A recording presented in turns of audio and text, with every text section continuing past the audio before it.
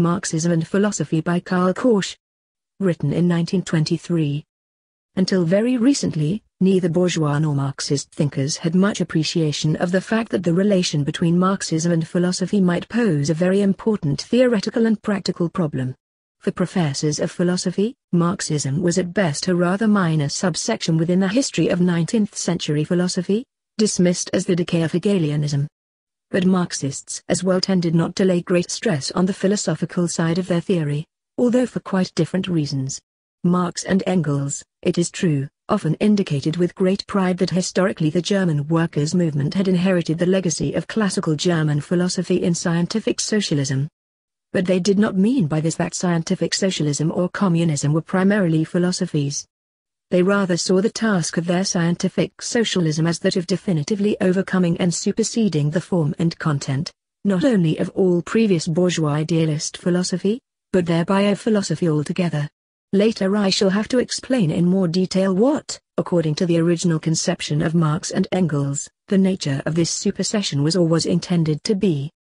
For the moment I merely record that historically this issue simply ceased to be a problem as far as most later Marxists were concerned.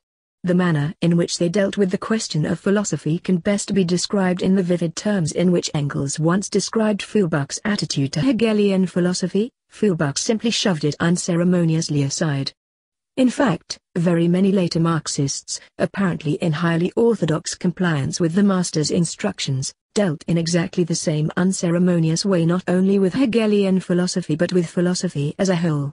Thus, for example, Franz Mehring more than once laconically described his own orthodox Marxist position on the question of philosophy by saying that he accepted the rejection of all philosophic fantasies which was the precondition for the masters Marx and Engels' immortal accomplishments.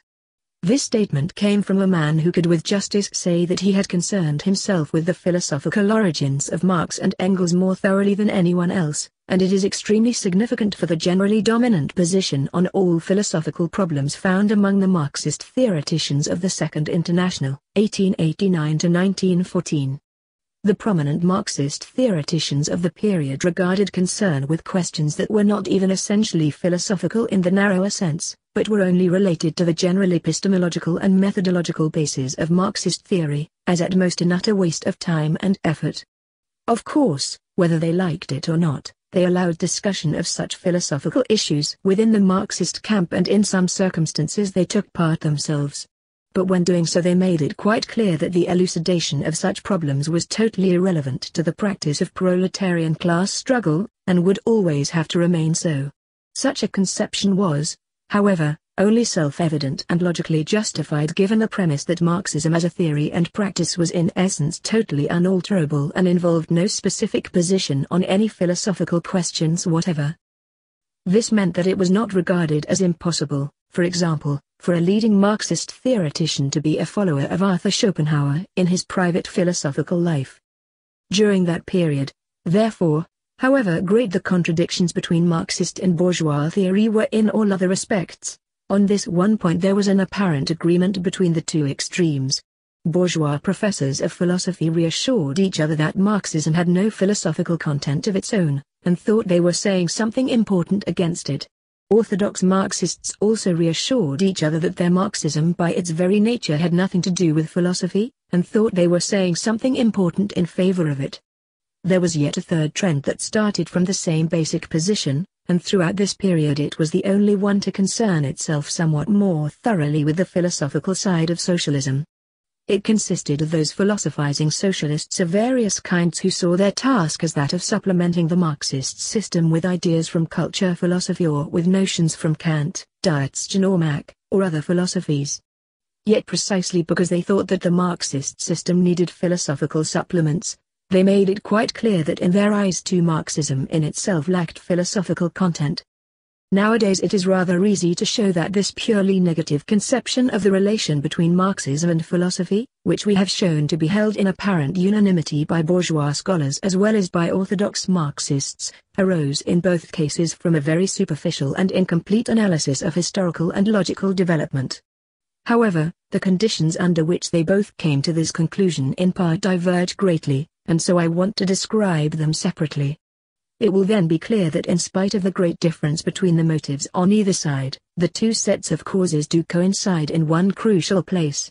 Among bourgeois scholars in the second half of the 19th century there was a total disregard of Hegel's philosophy, which coincided with a complete incomprehension of the relation of philosophy to reality, and of theory to practice, which constituted the living principle of all philosophy and science in Hegel's time. On the other hand, Marxists simultaneously tended in exactly the same way increasingly to forget the original meaning of the dialectical principle. Yet it was this that the two young Hegelians Marx and Engels, when they were turning away from Hegel in the 1840s, had quite deliberately rescued from German idealist philosophy and transferred to the materialist conception of history and society.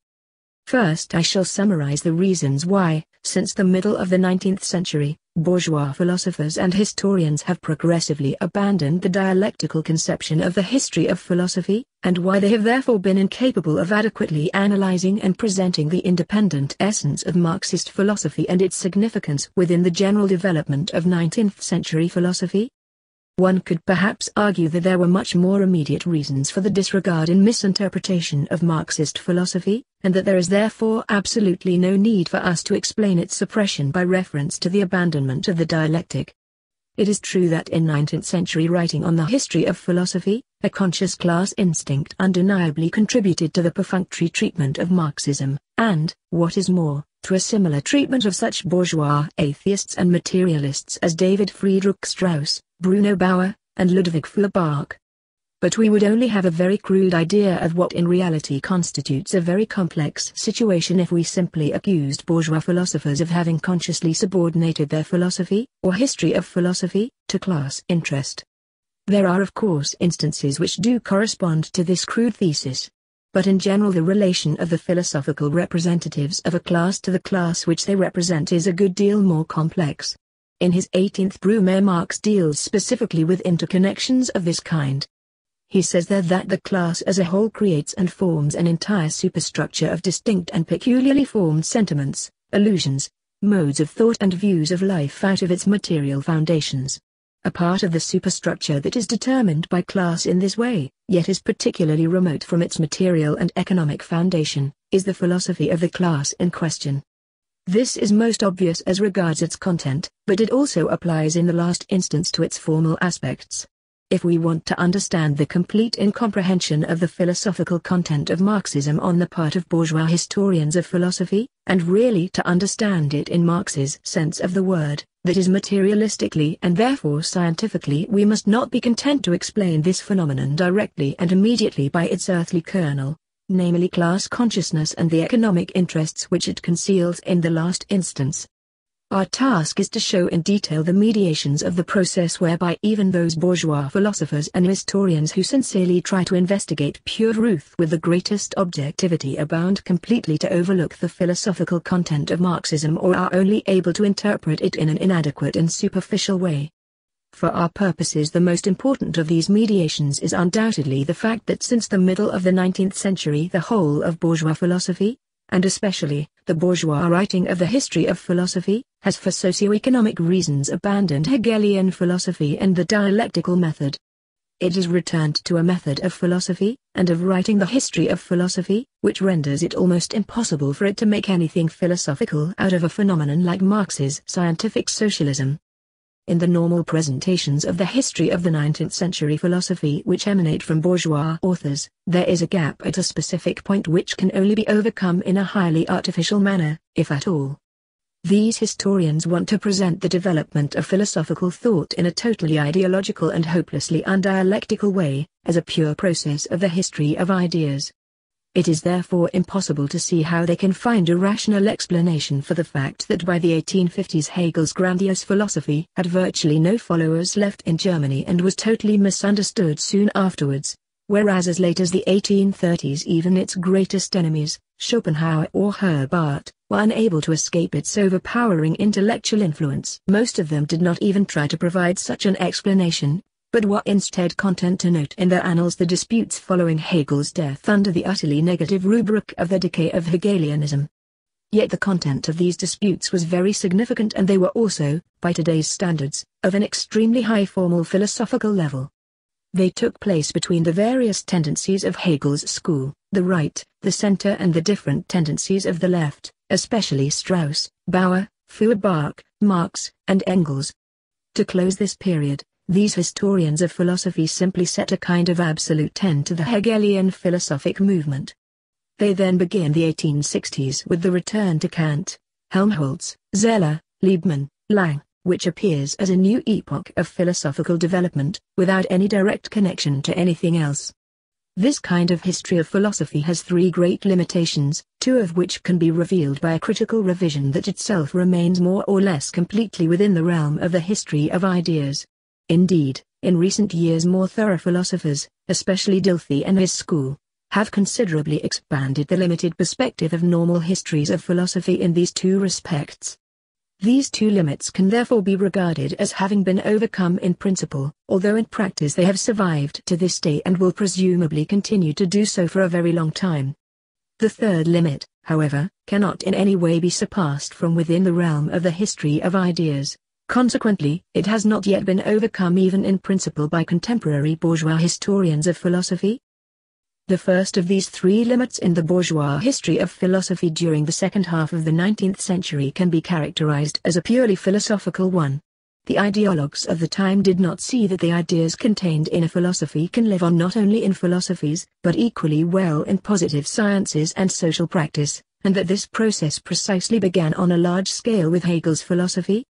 The second limit is a local one, and was most typical of German professors of philosophy in the second half of the last century. These worthy Germans ignored the fact that there were other philosophers beyond the boundaries of Germany.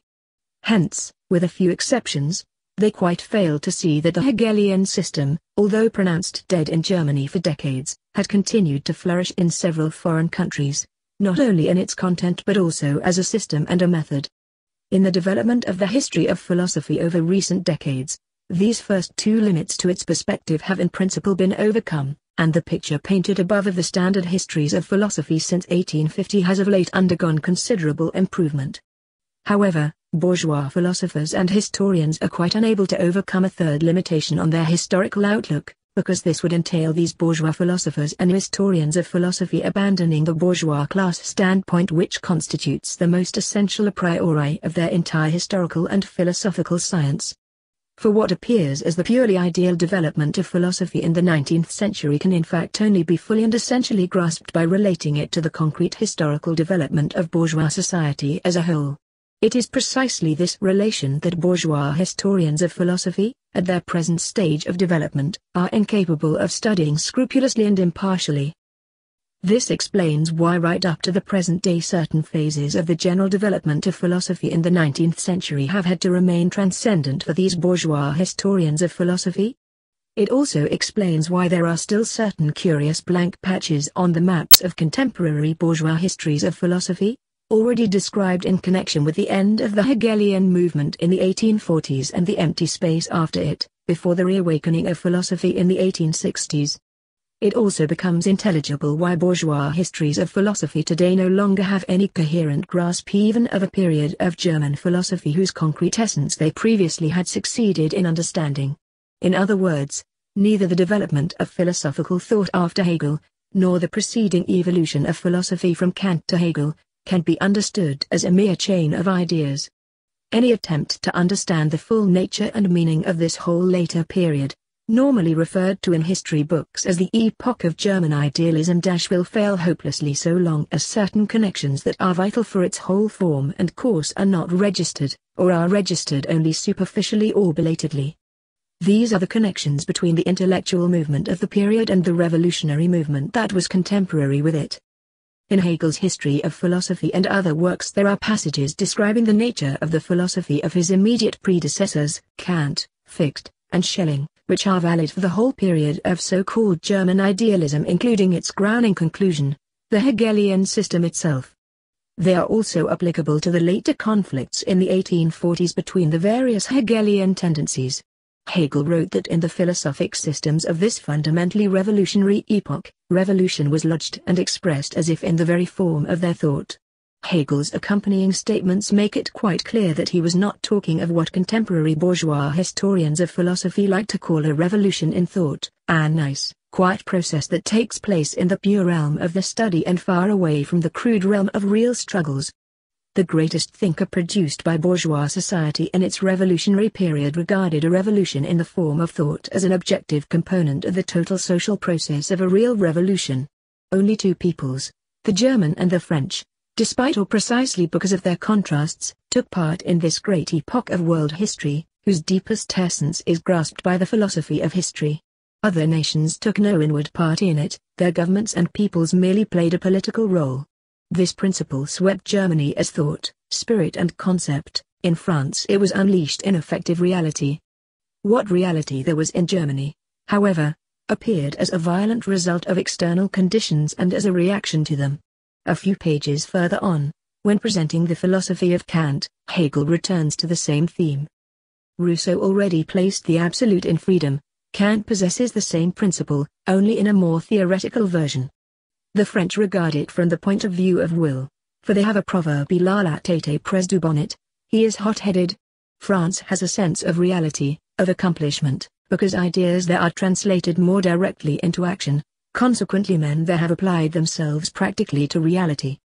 However much freedom in itself is concrete, in France it was applied to reality in an undeveloped and abstract form, and to establish abstraction in reality is to destroy that reality. The fanaticism of freedom, when the people took possession of it, became terrible. In Germany the same principle aroused the interest of consciousness but was only developed in a theoretical manner.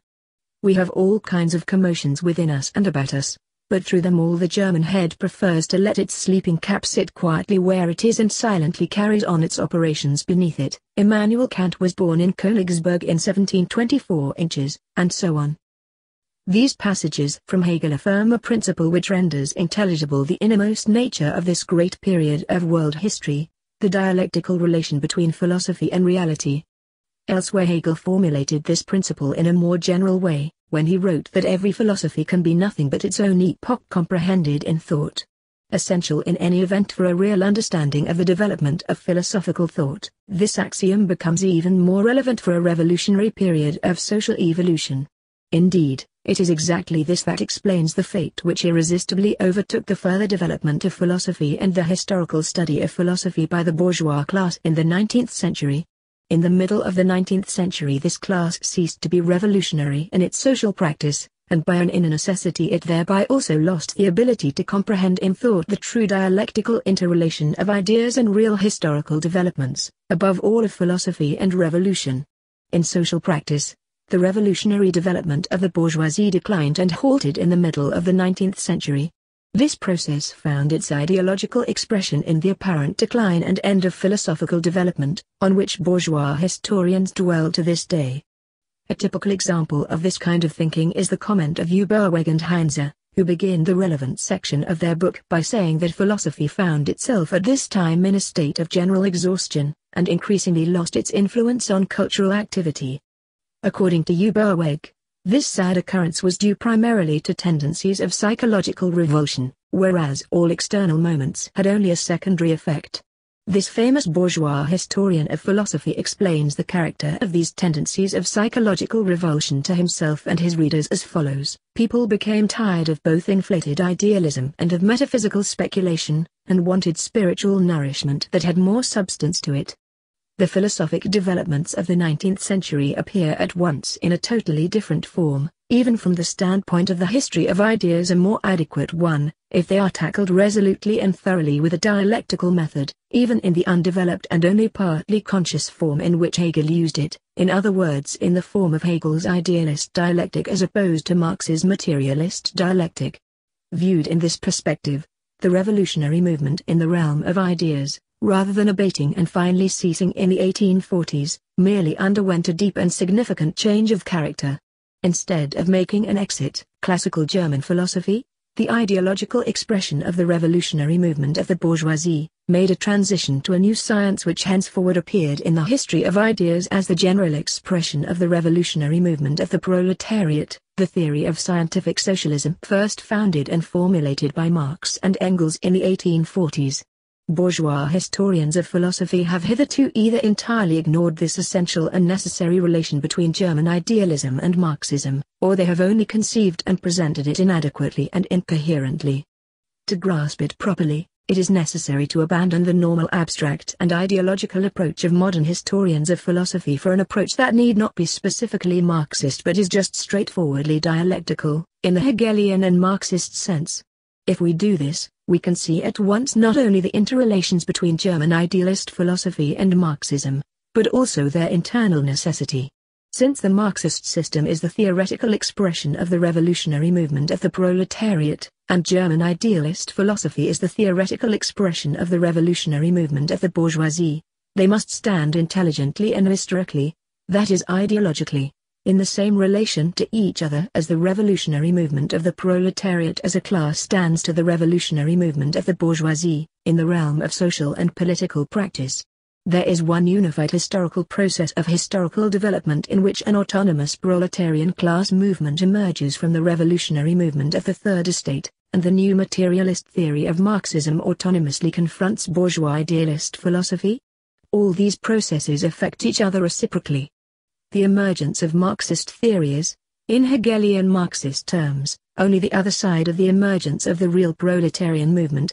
It is both sides together that comprise the concrete totality of the historical process.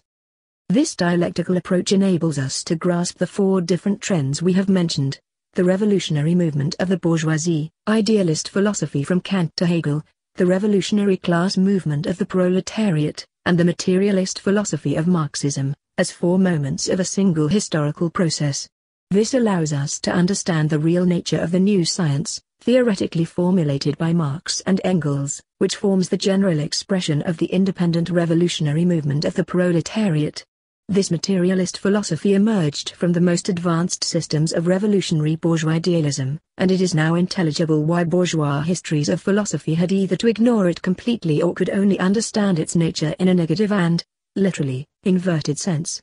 The essential practical aims of the proletarian movement cannot be realized within bourgeois society and the bourgeois state.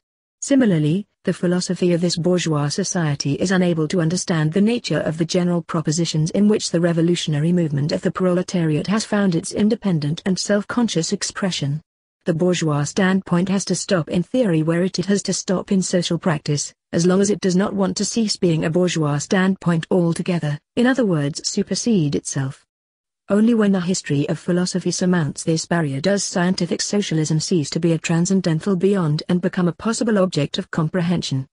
The peculiarity, however, that greatly complicates any correct understanding of the problem of Marxism and philosophy is this: it appears as if in the very act of surpassing the limits of a bourgeois position, an act indispensable to grasp the essentially new philosophical content of Marxism, Marxism itself at once superseded and annihilated as a philosophical object.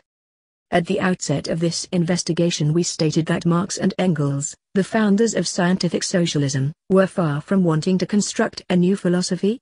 In contrast to bourgeois thinkers, on the other hand, they were both fully aware of the close historical connection between their materialist theory and bourgeois idealist philosophy.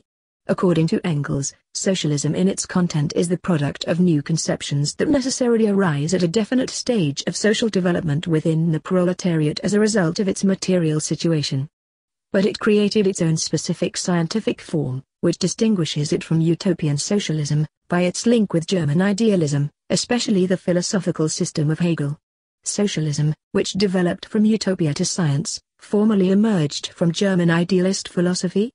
Naturally, this, formal, philosophical origin did not mean that socialism therefore had to remain a philosophy in its independent form and further development. From 1845 onwards, at the latest, Marx and Engels characterized their new materialist and scientific standpoint as no longer philosophical. It should be remembered here that all philosophy was for them equivalent to bourgeois philosophy.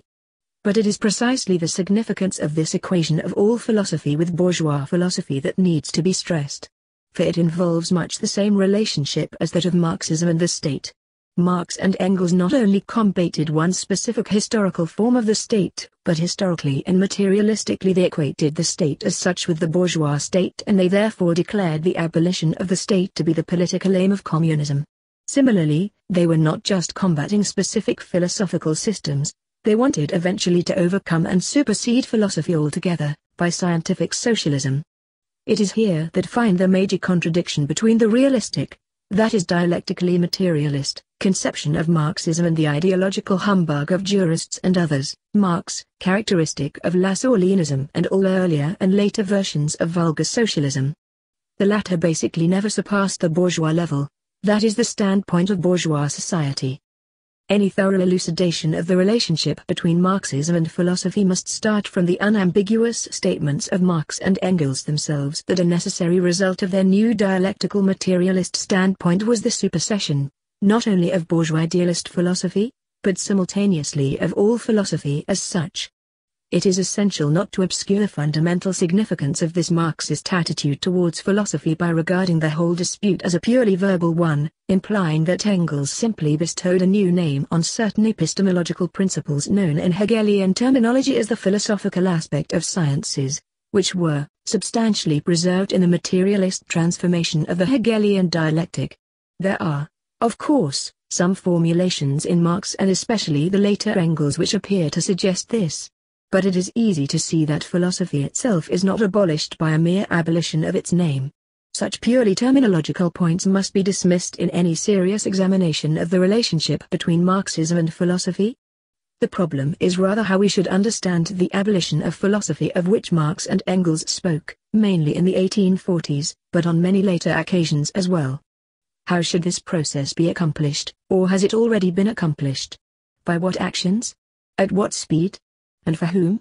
Should this abolition of philosophy be regarded as accomplished so to speak once and for all by a single intellectual deed of Marx and Engels? Should it be regarded as accomplished only for Marxists, or for the whole proletariat, or for the whole of humanity? Or should we see it, like the abolition of the state, as a very long and arduous revolutionary process which unfolds through the most diverse phases? If so, what is the relationship of Marxism to philosophy so long as this arduous process has not yet attained its final goal, the abolition of philosophy? If the question of the relationship of Marxism to philosophy is posed like this, it becomes clear that we are not dealing with senseless and pointless reflections on issues that have long been resolved. On the contrary, the problem remains of the greatest theoretical and practical importance. Indeed, it is especially crucial in the present stage of the proletarian class struggle. Orthodox Marxists behaved for many decades as if no problem was involved at all, or at most only one which would always remain immaterial to the practice of the class struggle. It is now this position itself which appears highly dubious, all the more so in the light of the peculiar parallelism between the two problems of Marxism and philosophy and Marxism and state. It is well known that the latter, as Lenin says in State and Revolution, hardly concerned the major theoreticians and publicists of the Second International.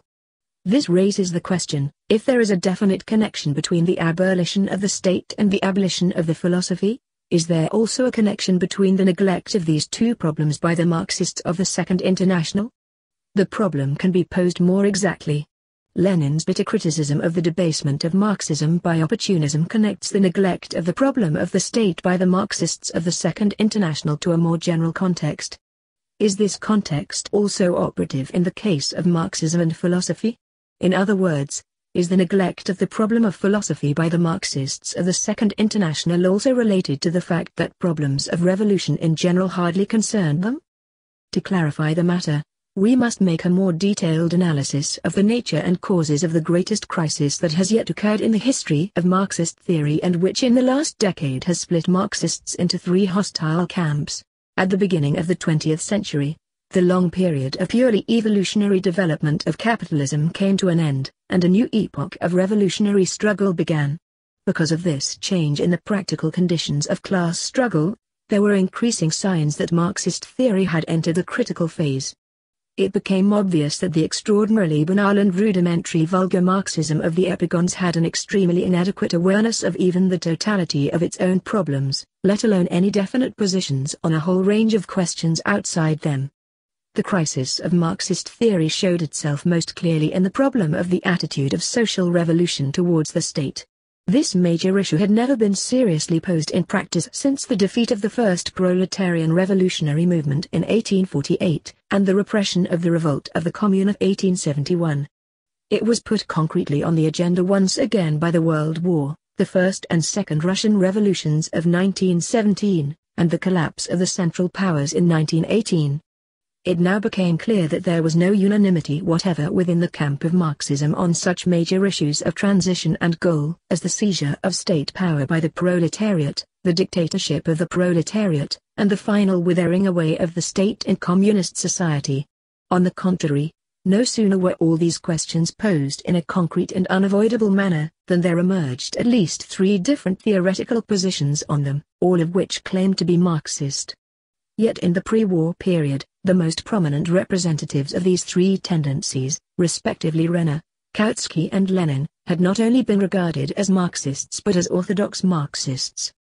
For some decades there had been an apparent crisis in the camp of the Social Democrat parties and trade unions of the Second International. This took the shape of a conflict between orthodox Marxism and revisionism.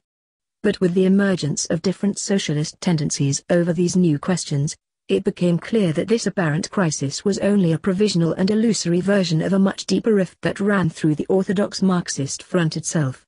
On one side of this rift, there appeared Marxist neo-reformism, which soon more or less amalgamated with the earlier revisionism. On the other side, the theoretical representatives of a new revolutionary proletarian party unleashed a struggle against both the old reformism of the revisionists and the new reformism of the center, under the battle cry of restoring pure or revolutionary Marxism. This crisis erupted within the Marxist camp at the outbreak of the World War.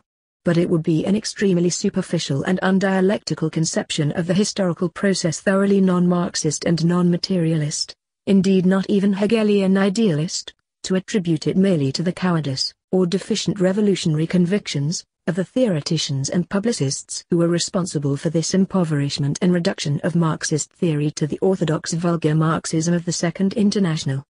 Yet it would be equally superficial and undialectical to imagine that the great polemics between Lenin, Kautsky and other Marxists were merely intended to restore Marxism, by faithfully re-establishing the Marxist doctrine. Hitherto we have only used the dialectical method, which Hegel and Marx introduced into the study of history, to analyze the philosophy of German idealism and the Marxist theory that emerged from it. But the only really materialist and therefore scientific method, Marx, of pursuing this analysis is to apply it to the further development of Marxism up to the present. This means that we must try to understand every change, development and revision of Marxist theory, since its original emergence, from the philosophy of German idealism, as a necessary product of its epoch, Hegel. More precisely, we should seek to understand their determination by the totality of the historico-social process of which they are a general expression, Marx. We will then be able to grasp the real origins of the degeneration of Marxist theory into vulgar Marxism. We may also discern the meaning of the passionate yet apparently ideological efforts of the Marxist theorists of the Third International today to restore Marx's genuine doctrine. If we thus apply Marx's principle of dialectical materialism to the whole history of Marxism, we can distinguish three major stages of development through which Marxist theory has passed since its birth, inevitably so in the context of the concrete social development of this epoch. The first phase begins around 1843, and corresponds in the history of ideas to the critique of Hegel's philosophy of right. It ends with the Revolution of 1848, corresponding to the Communist Manifesto.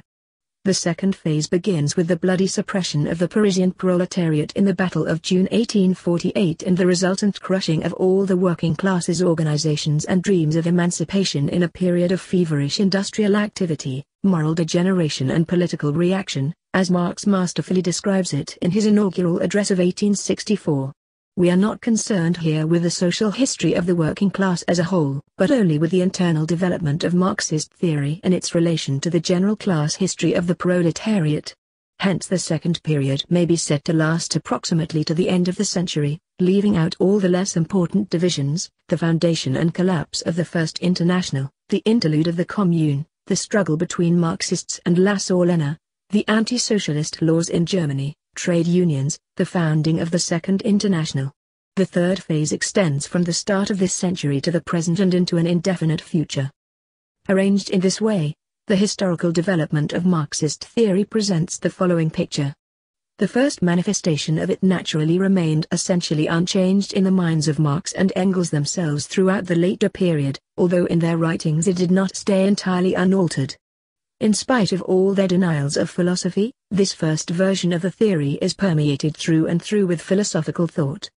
It is a theory of social development seen and comprehended as a living totality, or, more precisely, it is a theory of social revolution, comprehended and practiced as a living totality.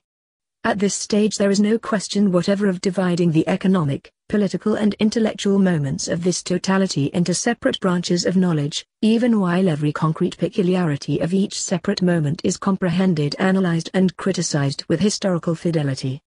Of course, it is not only economics, politics and ideology, but also the historical process and conscious social action that continue to make up the living unity of revolutionary practice. Theses on Feuerbach. The best example of this early and youthful form of Marxist theory as the theory of social revolution is obviously the Communist Manifesto.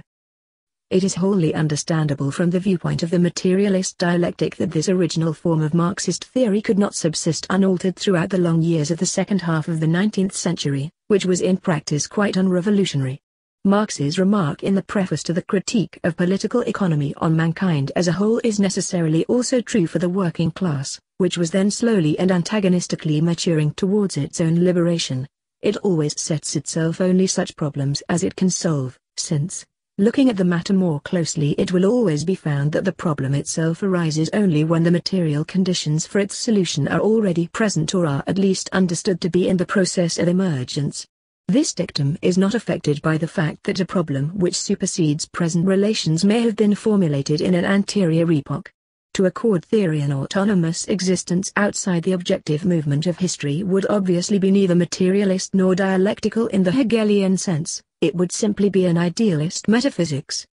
A dialectical conception comprehends every form without exception in terms of the flow of this movement, and it necessarily follows from it that Marx's and Engels's theory of social revolution inevitably underwent considerable changes in the course of its further development. When Marx in 1864 drafted the inaugural address and the statutes of the First International, he was perfectly conscious of the fact that time was needed for the reawakened movement to permit the old audacity of language. This is of course true not only for language but for all the other components of the theory of the movement. Therefore the scientific socialism of the Capital of 1867-94 and the other later writings of Marx and Engels represent an expression of the general theory of Marxism, which is in many ways a different and more developed one than that of the direct revolutionary communism of the Manifesto of 1847-8, or for that matter, the poverty of philosophy, the class struggles in France and the 18th Brumaire.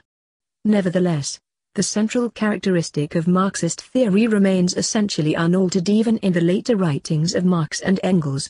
For in its later version, as scientific socialism, the Marxism of Marx and Engels remains the inclusive whole of a theory of social revolution. The difference is only that in the later phase the various components of this whole, its economic, political and ideological elements, scientific theory and social practice, are further separated out. We can use an expression of Marx's and say that the umbilical cord of its natural combination has been broken. In Marx and Engels, however, this never produces a multiplicity of independent elements instead of the whole. It is merely that another combination of the components of the system emerges, developed with greater scientific precision and built on the infrastructure of the Critique of Political Economy. In the writings of its creators, the Marxist system itself never dissolves into a sum of separate branches of knowledge, in spite of a practical and outward employment of its results that suggests such a conclusion.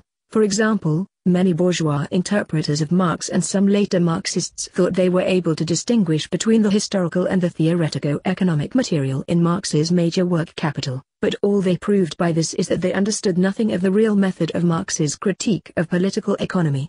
For it is one of the essential signs of his dialectical materialist method that this distinction does not exist for it. It is indeed precisely a theoretical comprehension of history.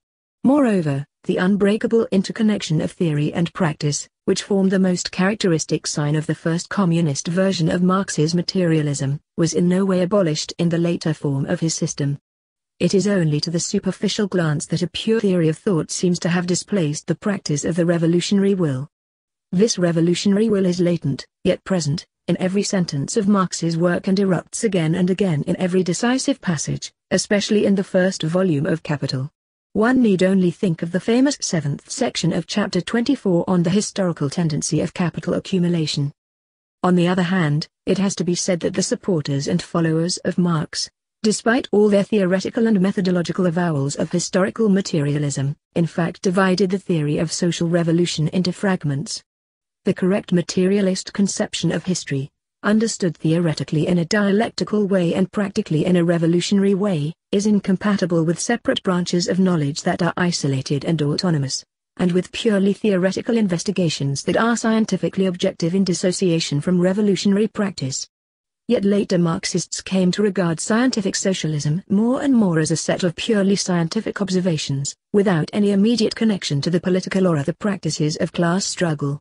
Sufficient proof of this is one writer's account of the relation between Marxist science and politics, who was in the best sense a representative Marxist theoretician of the Second International.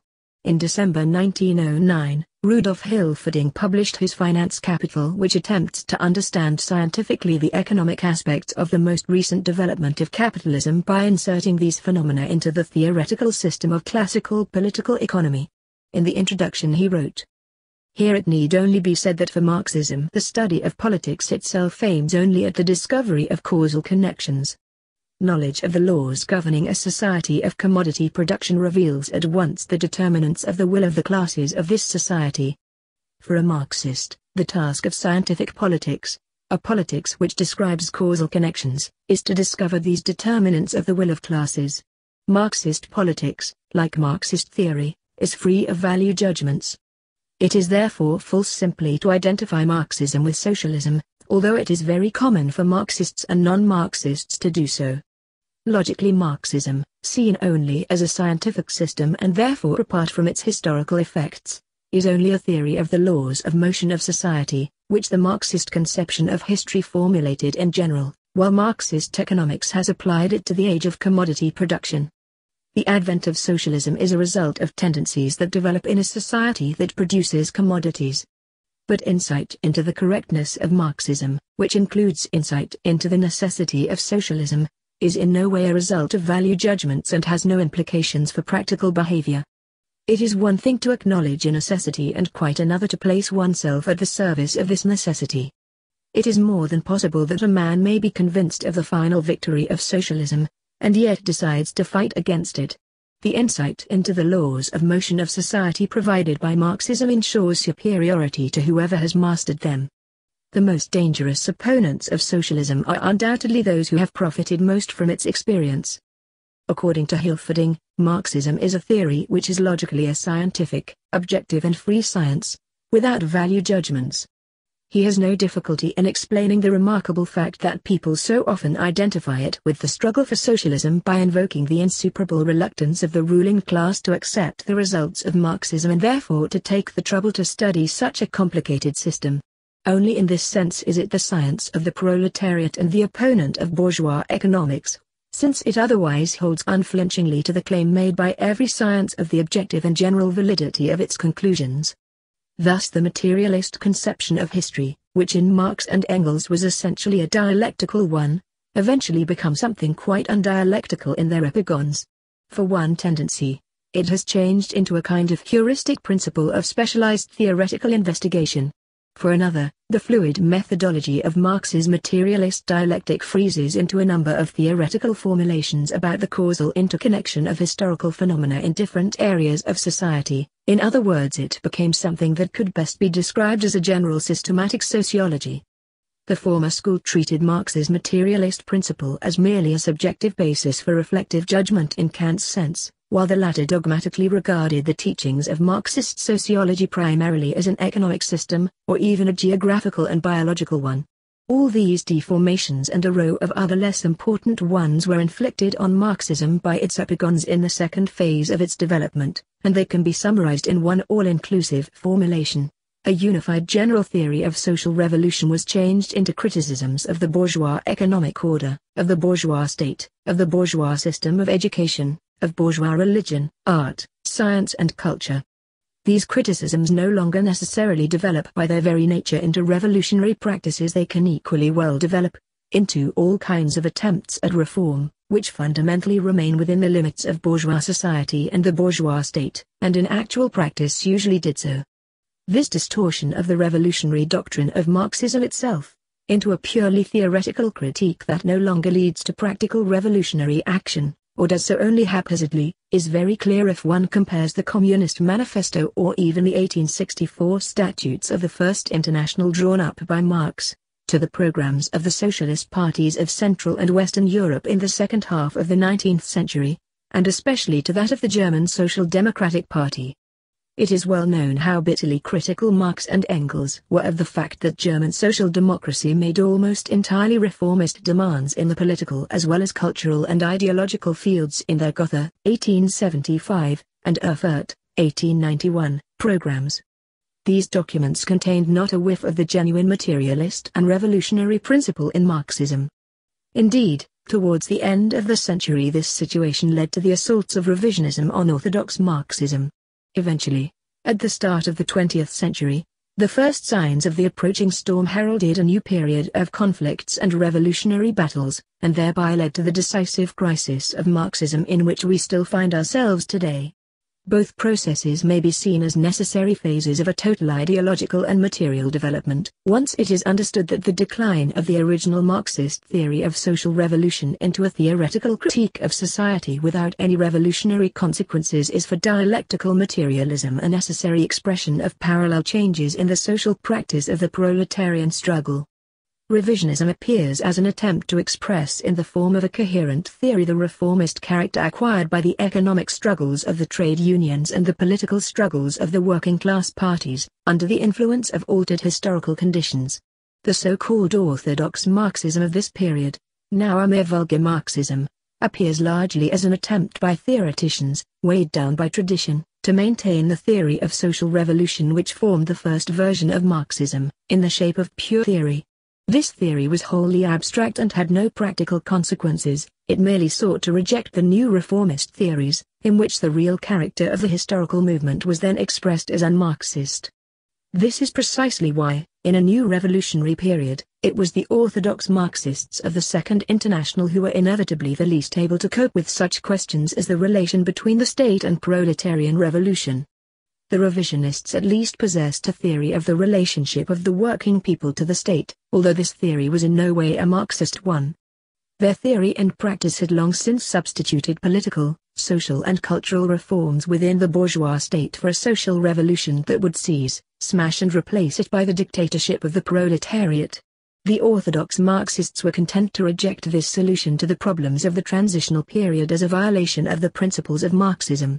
Yet with all their orthodox obsession with the abstract letter of Marxist theory they were unable to preserve its original revolutionary character. Their scientific socialism itself had inevitably ceased to be a theory of social revolution. Over a long period, when Marxism was slowly spreading throughout Europe, it had in fact no practical revolutionary task to accomplish. Therefore problems of revolution had ceased, even in theory, to exist as problems of the real world for the great majority of Marxists, orthodox as well as revisionist. As far as the reformists were concerned these problems had disappeared completely. But even for the orthodox Marxists they had wholly lost the immediacy with which the authors of the manifesto had confronted them, and receded into a distant and eventually quite transcendental future. In this period people became used to pursuing here and now policies of which revisionism may be seen as the theoretical expression. Officially condemned by party congresses, this revisionism was in the end accepted no less officially by the trade unions. At the beginning of the century, a new period of development put the question of social revolution back on the agenda as a realistic and terrestrial question in all its vital dimensions. There with purely theoretical orthodox Marxism, till the outbreak of the World War the officially established version of Marxism in the Second International, collapsed completely and disintegrated. This was, of course, an inevitable result of its long internal decay. It is in this epoch that we can see in many countries the beginnings of third period of development, above all represented by Russian Marxists, and often described by its major representatives as a restoration of Marxism. This transformation and development of Marxist theory has been effected under the peculiar ideological guise of a return to the pure teaching of original or true Marxism. Yet it is easy to understand both the reasons for this guise and the real character of the process which is concealed by it. What theoreticians like Rosa Luxemburg in Germany and Lenin in Russia have done, and are doing, in the field of Marxist theory is to liberate it from the inhibiting traditions of the social democracy of the second period. They thereby answer the practical needs of the new revolutionary stage of proletarian class struggle, for these traditions weighed like a nightmare on the brain of the working masses whose objectively revolutionary socio-economic position no longer corresponded to these evolutionary doctrines. The apparent revival of original Marxist theory in the Third International is simply a result of the fact that in a new revolutionary period not only the workers' movement itself, but the theoretical conceptions of communists which express it, must assume an explicitly revolutionary form. This is why large sections of the Marxist system, which seemed virtually forgotten in the final decades of the 19th century, have now come to life again. It also explains why the leader of the Russian Revolution could write a book a few months before October in which he stated that his aim was in the first place to restore the correct Marxist theory of the state. Events themselves placed the question of the dictatorship of the proletariat on the agenda as a practical problem. When Lenin placed the same question theoretically on the agenda at a decisive moment, this was an early indication that the internal connection of theory and practice within revolutionary Marxism had been consciously re-established. A fresh examination of the problem of Marxism and philosophy would also seem to be an important part of this restoration. A negative judgment is clear from the start. The minimization of philosophical problems by most Marxist theoreticians of the Second International was only a partial expression of the loss of the practical, revolutionary character of the Marxist movement, which found its general expression in the simultaneous decay of the living principles of dialectical materialism in the vulgar Marxism of the epigons. We have already mentioned that Marx and Engels themselves always denied that scientific socialism was any longer a philosophy. But it is easy to show irrefutably, by reference to the sources, that what the revolutionary dialecticians Marx and Engels meant by the opposite of philosophy was something very different from what it meant to later vulgar Marxism.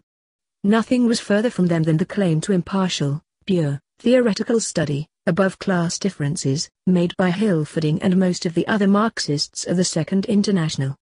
The scientific socialism of Marx and Engels, correctly understood, stands in far greater contrast to these pure sciences of bourgeois society, economics, history or sociology, than it does to the philosophy in which the revolutionary movement of the Third Estate once found its highest theoretical expression. Consequently, one can only wonder at the insight of more recent Marxists who have been misled by a few of Marx's well-known expressions and by a few of the later Engels, into interpreting the Marxist abolition of philosophy as the replacement of this philosophy by a system of abstract and undialectical positive sciences. The real contradiction between Marx's scientific socialism and all bourgeois philosophy and sciences consists entirely in the fact that scientific socialism is the theoretical expression of a revolutionary process, which will end with the total abolition of these bourgeois philosophies and sciences, together with the abolition of the material relations that find their ideological expression in them. A re-examination of the problem of Marxism and philosophy is therefore very necessary, even on the theoretical level, in order to restore the correct and full sense of Marx's theory, denatured and banalized by the epigons. However, just as in the case of Marxism and the state, this theoretical task really arises from the needs and pressures of revolutionary practice. In the period of revolutionary transition, after its seizure of power, the proletariat must accomplish definite revolutionary tasks in the ideological field, no less than in the political and economic fields, tasks which constantly interact with each other. The scientific theory of Marxism must become again what it was for the authors of the Communist Manifesto, not as a simple return but as a dialectical development, a theory of social revolution that comprises all areas of society as a totality. Therefore we must solve in a dialectically materialist fashion not only the question of the relationship of the state to social revolution and of social revolution to the state, Lenin, but also the question of the relationship of ideology to social revolution and of social revolution to ideology. To avoid these questions in the period before the proletarian revolution leads to opportunism and creates a crisis within Marxism, just as avoidance of the problem of state and revolution in the Second International led to opportunism and indeed provoked a crisis in the camp of Marxism. To evade a definite stand on these ideological problems of the transition can have disastrous political results in the period after the proletarian seizure of state power, because theoretical vagueness and disarray can seriously impede a prompt and energetic approach to problems that then arise in the ideological field. The major issue of the relation of the proletarian revolution to ideology was no less neglected by social democrat theoreticians than the political problem of the revolutionary dictatorship of the proletariat. Consequently, in this new revolutionary period of struggle, it must be posed anew, and the correct, dialectical and revolutionary conception of original Marxism must be restored. This task can only be resolved by first investigating the problem which led Marx and Engels to the question of ideology. How is philosophy related to the social revolution of the proletariat, and how is the social revolution of the proletariat related to philosophy? An answer to this question is indicated by Marx and Engels themselves and may be deduced from Marx's materialist dialectics. It will lead us on to a larger question: how is Marxist materialism related to ideology in general? What is the relation of the scientific socialism of Marx and Engels to philosophy? None, replies vulgar Marxism. In this perspective, it is precisely the new materialist and scientific standpoint of Marxism which has refuted and superseded the old idealist philosophical standpoint. All philosophical ideas and speculations are thereby shown to be unreal, vacuous fantasies which still haunt a few minds as a kind of superstition, which the ruling class has a concrete material interest in preserving. Once capitalism is overthrown, the remains of these fantasies will disappear at once. One has only to reflect on this approach to philosophy in all its shallowness, as we have tried to do, to realize at once that such a solution to the problem of philosophy has nothing in common with the spirit of Marx's modern dialectical materialism.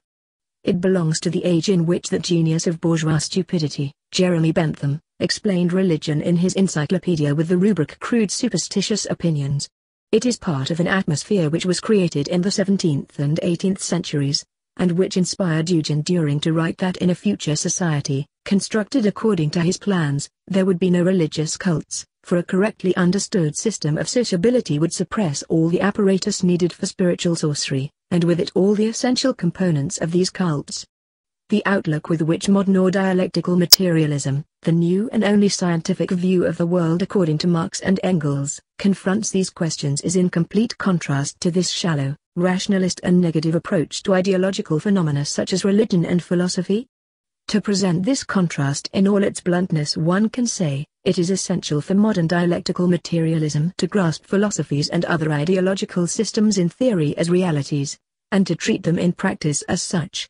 In the early period, Marx and Engels began their whole revolutionary activity by struggling against the reality of philosophy, and it will be shown that, although later they did radically alter their view of how philosophical ideology was related to other forms within ideology as a whole, they always treated ideologies, including philosophy, as concrete realities and not as empty fantasies.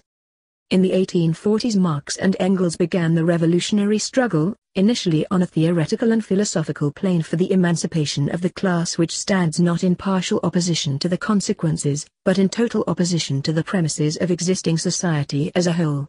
They were convinced that they were thereby attacking an extremely important part of the existing social order. In the editorial of the Rennes-Zeitung in 1842, Marx had already stated that philosophy does not stand outside the world, just as the brain does not stand outside man merely because it is not in his stomach.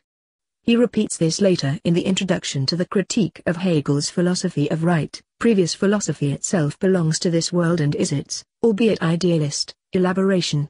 This is the work of which 15 years later, in the preface to the Critique of Political Economy, Marx said that in it he definitively accomplished the transition to his later materialist position.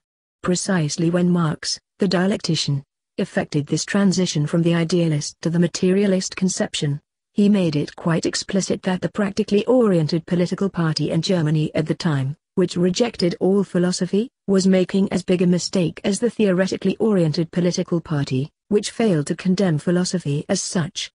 The latter believed that it could combat the reality of the German world from a purely philosophical standpoint, that is, with propositions that were derived in one way or another from philosophy, much as Lassalle was later to do by invoking Fichte. It forgot that the philosophical standpoint itself was part of this dominant German world. But the practically oriented political party was basically trapped by the same limitation because it believed that the negation of philosophy can be accomplished by turning one's back on philosophy, looking in the opposite direction and mumbling some irritable and banal remarks about it. It too did not regard philosophy as part of German reality. The theoretically oriented party erroneously believed that it could realize philosophy in practice without superseding it in theory. The practically oriented party made a comparable mistake by trying to supersede philosophy in practice without realizing it in theory, in other words, without grasping it as a reality. It is clear in what sense Marx and Engels, who underwent an identical development at the same time, as he and Marx often later explained, had now really surpassed the merely philosophical standpoint of his student days, but one can also see how this process itself still had a philosophical character. There are three reasons why we can speak of a surpassal of the philosophical standpoint. First, Marx's theoretical standpoint here is not just partially opposed to the consequences of all existing German philosophy, but is in total opposition to its premises. For both Marx and Engels, this philosophy was always more than sufficiently represented by Hegel. Second, Marx is opposed not just to philosophy, which is only the head or ideal elaboration of the existing world, but to this world as a totality. Third, and most importantly, this opposition is not just theoretical but is also practical and active. Their philosophers have only interpreted the world. Our task is to change it, announces the last of the theses on Feuerbach. Nevertheless, this general surpassal of the purely philosophical standpoint still incorporates a philosophical character. This becomes clear once one realizes how little this new proletarian science differs from previous philosophy in its theoretical character, even though Marx substitutes it for bourgeois idealist philosophy as a system radically distinct in its orientation and aims. German idealism had constantly tended, even on the theoretical level, to be more than just a theory or philosophy. This is comprehensible in the light of its relation to the revolutionary movement of the bourgeoisie, discussed above, and will be studied further in a later work. This tendency was typical of Hegel's predecessors, Kant, Schelling and especially Fichte. Although Hegel himself to all appearances reversed it, he too in fact allotted philosophy a task that went beyond the realm of theory and became in a certain sense practical.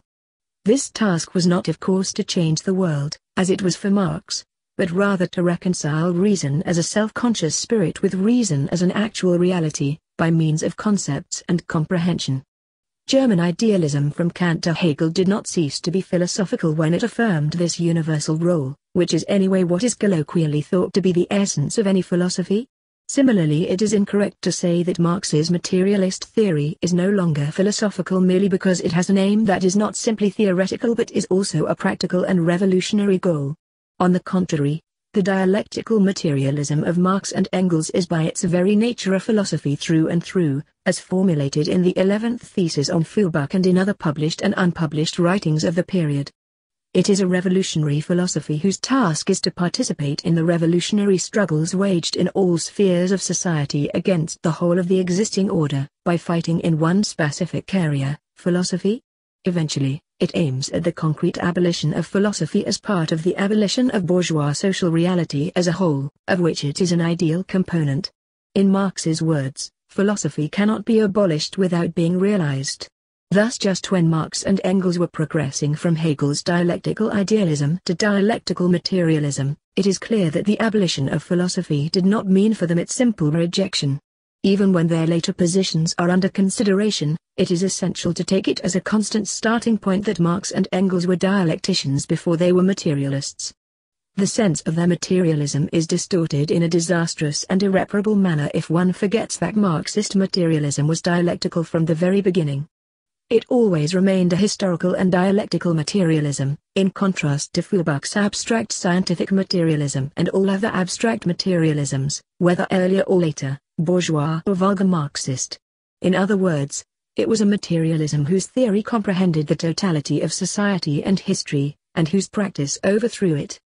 It was therefore possible for philosophy to become a less central component of the socio-historical process for Marx and Engels, in the course of their development of materialism, than it had seemed at the start. This did in fact occur.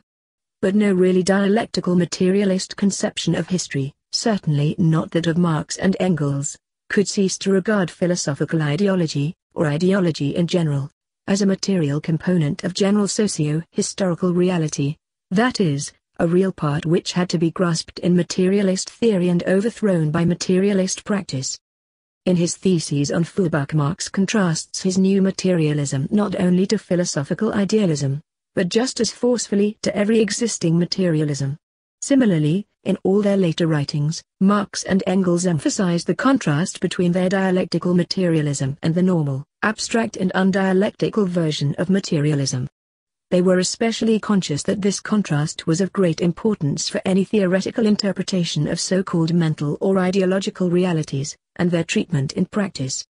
Discussing mental representations in general, and the method necessary for a concrete and critical history of religion in particular, Marx states, "It is in fact much easier to uncover the earthly kernel within nebulous religious ideas, through analysis, than it is to do the opposite, to see how these heavenly forms develop out of actual concrete relations. The latter is the only materialist and therefore scientific method. The theoretical method which was content in good Feuerbachian fashion to reduce all ideological representations to their material and earthly kernel would be abstract and undialectical. A revolutionary practice confined to direct action against the terrestrial kernel of nebulous religious ideas, and unconcerned with overthrowing and superseding these ideologies themselves, would be no less so. When vulgar Marxism adopts this abstract and negative attitude to the reality of ideologies, it makes exactly the same mistake as those proletarian theoreticians, past and present, who use the Marxist thesis of the economic determination of legal relations, state forms and political action, to argue that the proletariat can and should confine itself to direct economic action alone. It is well known that Marx strongly attacked tendencies of this kind in his polemics against Proudhon and others. In different phases of his life, wherever he came across views like this, which still survive in contemporary syndicalism, Marx always emphasized that this transcendental underestimation of the state and political action was completely unmaterialist. It was therefore theoretically inadequate and practically dangerous. This dialectical conception of the relationship of economics to politics became such an unalterable part of Marxist theory that even the vulgar Marxists of the Second International were unable to deny that the problem of the revolutionary transition existed, at least in theory, although they ignored the problem in practice. No orthodox Marxist could even in principle have claimed that a theoretical and practical concern with politics was unnecessary for Marxism. This was left to the syndicalists, some of whom invoke Marx, but none of whom have ever claimed to be orthodox Marxists. However, many good Marxists did adopt a theoretical and practical position on the reality of ideology which was identical to that of the syndicalists. These materialists are with Marx in condemning the syndicalist refusal of political action and in declaring that the social movement must include the political movement. They often argue against anarchists that even after the victorious proletarian revolution, and in spite of all the changes undergone by the bourgeois state, politics will long continue to be a reality. Yet these very people fall straight into the anarcho-syndicalist transcendental underestimation of ideology when they are told that intellectual struggle in the ideological field cannot be replaced or eliminated by the social movement of proletariat alone, or by its social and political movements combined.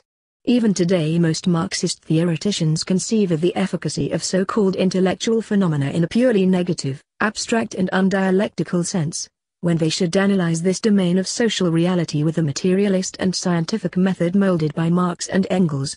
Intellectual life should be conceived in union with social and political life, and social being and becoming, in the widest sense, as economics, politics or law, should be studied in union with social consciousness in its many different manifestations, as a real yet also ideal, or ideological, component of the historical process in general.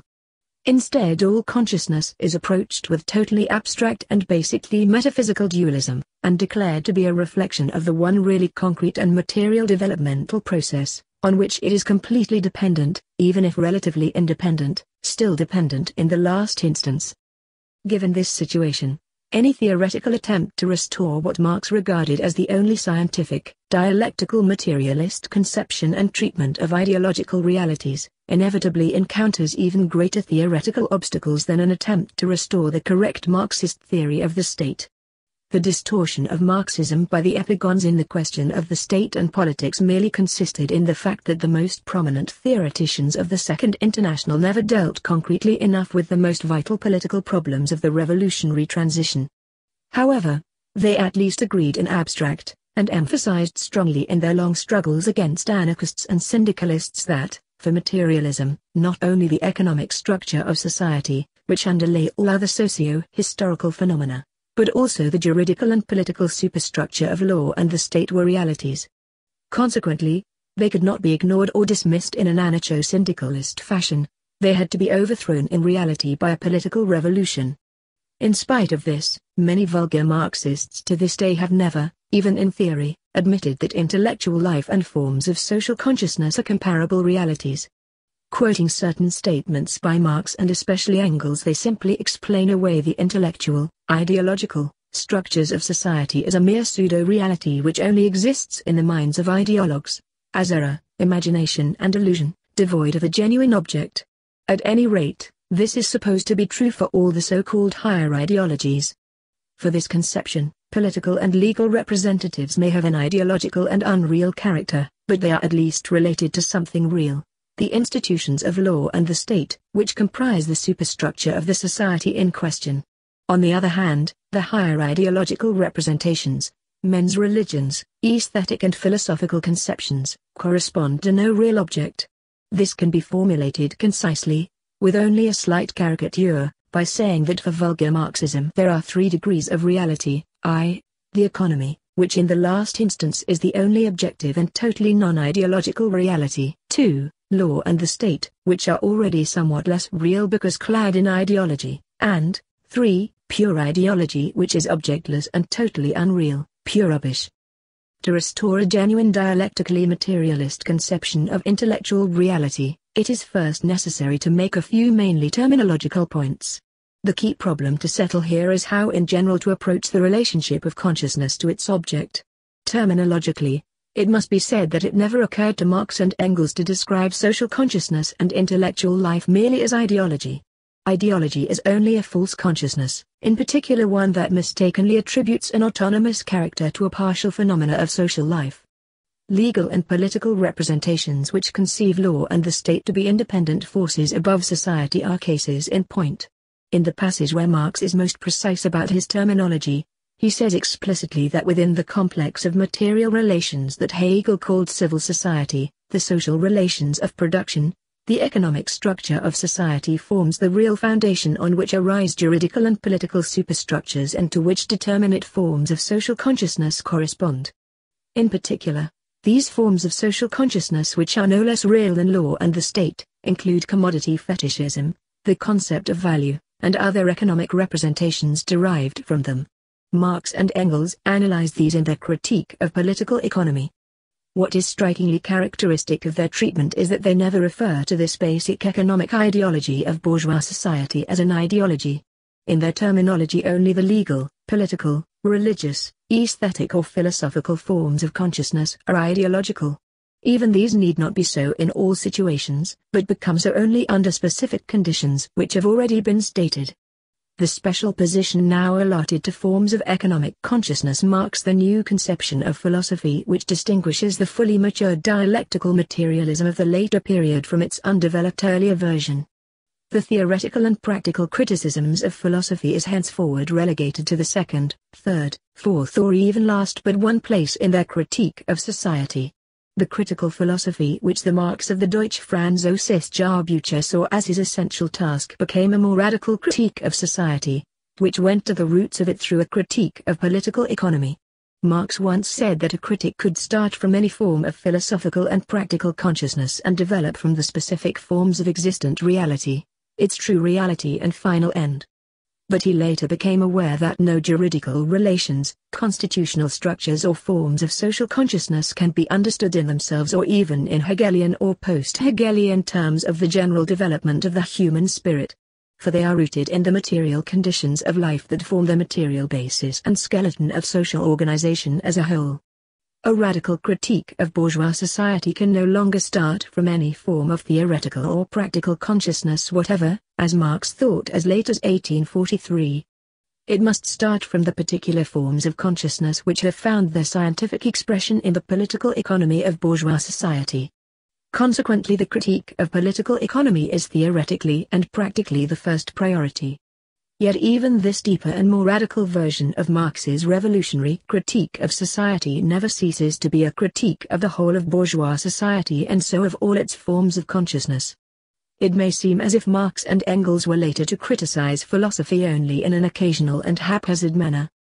In fact, far from neglecting the subject, they actually developed their critique of it in a more profound and radical direction. For proof, it is only necessary to re-establish the full revolutionary meaning of Marx's critique of political economy, as against certain mistaken ideas about it which are common today. This may also serve to clarify both its place in the whole system of Marx's critique of society, and its relation to his critique of ideologies like philosophy. It is generally accepted that the critique of political economy, the most important theoretical and practical component of the Marxist theory of society, includes not only a critique of the material relations of production of the capitalist epoch but also of its specific forms of social consciousness. Even the pure and impartial scientific science of vulgar Marxism acknowledges this. Hilferding admits that scientific knowledge of the economic laws of a society is also a scientific politics insofar as it shows the determinant factors which define the will of the classes in this society. Despite this relation of economics to politics, however, in the totally abstract and undialectical conception of vulgar Marxism, the critique of political economy has a purely theoretical role as a science. Its function is to criticize the errors of bourgeois economics, classical or vulgar. By contrast, a proletarian political party uses the results of critical and scientific investigation for its practical ends, ultimately the overthrow of the real economic structure of capitalist society and of its relations of production. On occasion, the results of this Marxism can also be used against the proletarian party itself, as by Simkevich or Paul Lensch. The major weakness of vulgar socialism is that, in Marxist terms, it clings quite unscientifically to a naive realism, in which both so-called common sense, which is the worst metaphysician, and the normal positivist science of bourgeois society, draw a sharp line of division between consciousness and its object. Neither are aware that this distinction had ceased to be completely valid even for the transcendental perspective of critical philosophy, and has been completely superseded in dialectical philosophy. At best, they imagine that something like this might be true of Hegel's idealist dialectic. It is precisely this, they think, that constitutes the mystification which the dialectic, according to Marx, suffered at Hegel's hands. It follows therefore for them that this mystification must be completely eliminated from the rational form of the dialectic, the materialist dialectic of Marx. In fact, we shall show, Marx and Engels were very far from having any such dualistic metaphysical conception of the relationship of consciousness to reality, not only in their first, philosophical, period but also in their second, positive scientific, period. It never occurred to them that they could be misunderstood in this dangerous way. Precisely because of this, they sometimes did provide considerable pretexts for such misunderstandings in certain of their formulations, although these can easily be corrected by 100 times as many other formulations. For the coincidence of consciousness and reality characterizes every dialectic, including Marx's dialectical materialism. Its consequence is that the material relations of production of the capitalist epoch only are what they are in combination with the forms in which they are reflected in the pre-scientific and bourgeois scientific consciousness of the period, and they could not subsist in reality without these forms of consciousness. Setting aside any philosophical considerations, it is therefore clear that without this coincidence of consciousness and reality, a critique of political economy could never have become the major component of a theory of social revolution. The converse follows. Those Marxist theoreticians for whom Marxism was no longer essentially a theory of social revolution could see no need for this dialectical conception of the coincidence of reality and consciousness. It was bound to appear to them as theoretically false and unscientific. In the different periods of their revolutionary activity, Marx and Engels speak of the relationship of consciousness to reality at the economic level, or the higher levels of politics and law, or on the highest levels of art, religion and philosophy. It is always necessary to ask in what direction these remarks are aimed. They are nearly always, above all in the late period, only remarks. For their import is very different, depending on whether they are aimed at Hegel's idealist and speculative method or at the ordinary method, essentially Wolff's metaphysical method, which has become fashionable once again. After Feuerbach had dispatched speculative concepts, the latter re-emerged in the new natural scientific materialism of Buchner, Vogt and Milscott, and even bourgeois economists wrote large rambling books inspired by it. From the outset, Marx and Engels had to clarify their position only with regard to the first, Hegelian method. They never doubted that they had issued from it. Their only problem was how to change the Hegelian dialectic from a method proper to a superficially idealist, but secretly materialist conception of the world into the guiding principle of an explicitly materialist view of history and society. Hegel had already taught that a philosophico-scientific method was not a mere form of thought which could be applied indiscriminately to any content. It was rather the structure of the whole presented in its pure essence. Marx made the same point in an early writing: form has no value if it is not the form of its content. As Marx and Engels said, it then became a logical and methodological question of stripping the dialectical method of its idealist shell and presenting it in the simple form in which it becomes the only correct form of intellectual development. Marx and Engels were confronted with the abstract speculative form in which Hegel bequeathed the dialectical method and which the different Hegelian schools had developed in an even more abstract and formal way. They therefore made vigorous counter-statements, such as, all thought is nothing but the transformation of perceptions and representations into concepts. Even the most general categories of thought are only abstract, unilateral relations of a living totality that is already given. An object which thought comprehends as real remains as before, independent and external to the mind. Nevertheless, all their lives they rejected the undialectical approach which counterposes the thought, observation, perception and comprehension of an immediately given reality to this reality, as if the former were themselves also immediately given independent essences. This is best shown by a sentence from Engels' attack on Dühring, which is doubly conclusive because it is widely believed that the later Engels degenerated into a thoroughly naturalistic materialist view of the world by contrast to Marx, his more philosophically literate companion.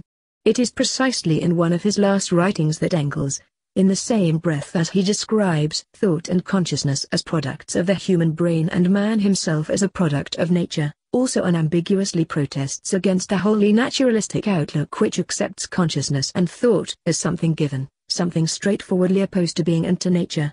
The method of Marx and Engels is not that of an abstract materialism, but of a dialectical materialism. It is therefore the only scientific method. For Marxism, pre-scientific, extra-scientific and scientific consciousness no longer exist over and against the natural and, above all, social historical world. They exist within this world as a real and objective component of it, if also an ideal one. This is the first specific difference between the materialist dialectic of Marx and Engels, and Hegel's idealist dialectic. Hegel said that the theoretical consciousness of an individual could not leap over his own epoch, the world of his time. Nevertheless, he inserted the world into philosophy far more than he did philosophy into the world. This first difference between the Hegelian and Marxist dialectic is very closely related to a second one. As early as 1844 Marx wrote in The Holy Family, "Communist workers well know that property, capital, money, wage labor and such like, far from being idealist fantasies, are highly practical and objective products of their own alienation. They must be transcended in a practical and objective way so that man can become man, not only in thought and in consciousness, but in his social being and in his life." This passage states with full materialist clarity that, given the unbreakable interconnection of all real phenomena in bourgeois society as a whole, its forms of consciousness cannot be abolished through thought alone. These forms can only be abolished in thought and consciousness by a simultaneous practico-objective overthrow of the material relations of production themselves, which have hitherto been comprehended through these forms.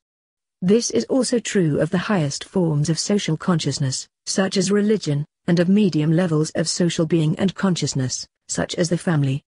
This consequence of the new materialism is implied in the critique of Hegel's philosophy of right, and is explicitly and comprehensively developed in the theses on Feuerbach which Marx wrote in 1845 to clarify his own ideas.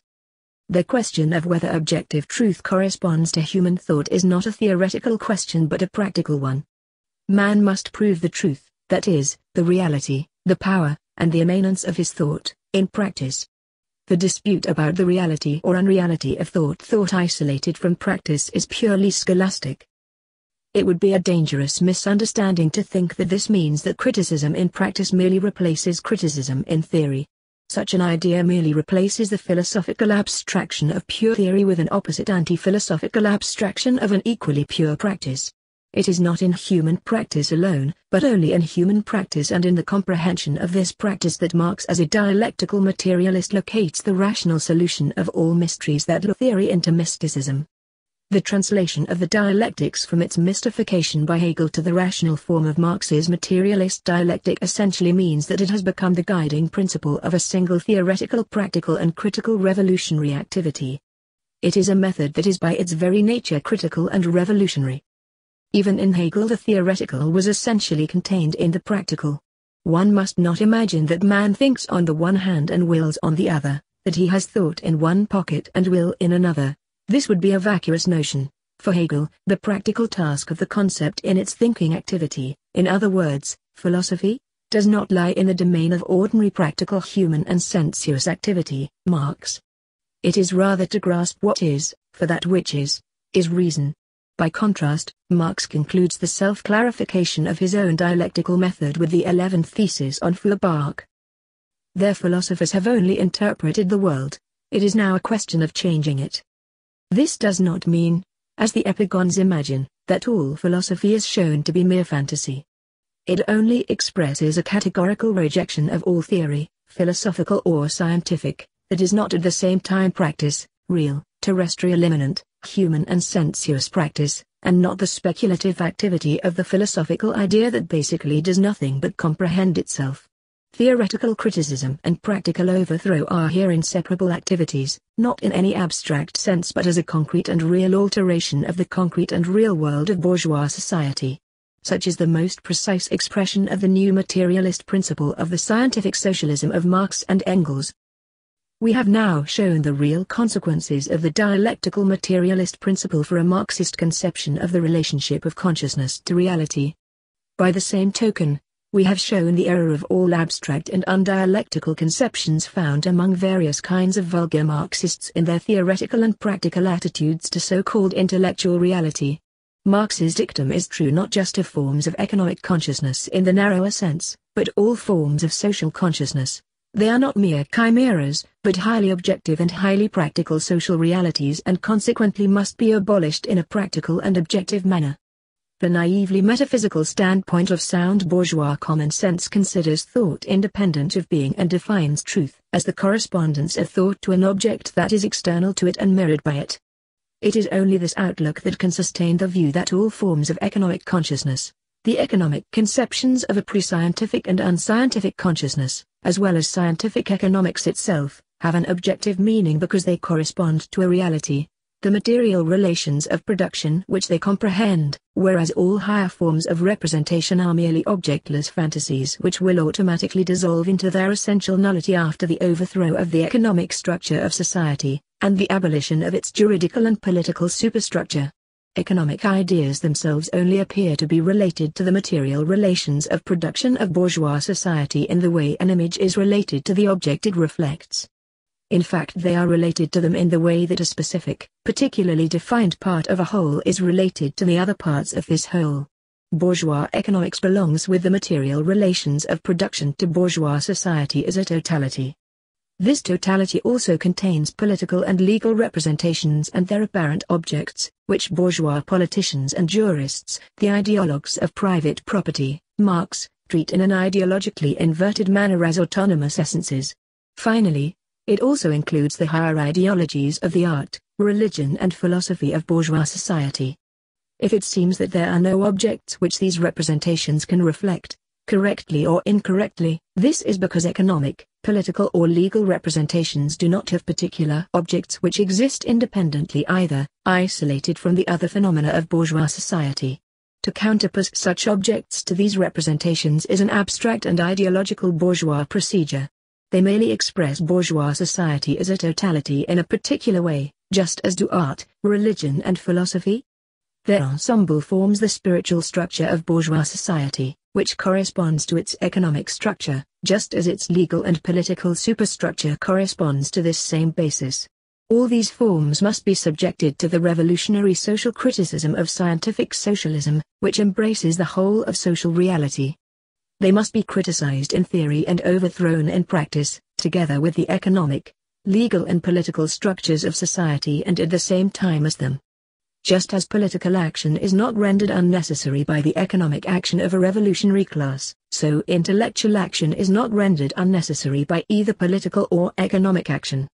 On the contrary, it must be carried through to the end in theory and practice, as revolutionary scientific criticism and agitational work before the seizure of state power by the working class, and as scientific organization and ideological dictatorship after the seizure of state power. If this is valid for intellectual action against the forms of consciousness which define bourgeois society in general, it is especially true of philosophical action. Bourgeois consciousness necessarily sees itself as apart from the world and independent of it, as pure critical philosophy and impartial science, just as the bourgeois state and bourgeois law appear to be above society. This consciousness must be philosophically fought by the revolutionary materialistic dialectic, which is the philosophy of the working class. This struggle will only end when the whole of existing society and its economic basis have been totally overthrown in practice, and this consciousness has been totally surpassed and abolished in theory. Philosophy cannot be abolished without being realized.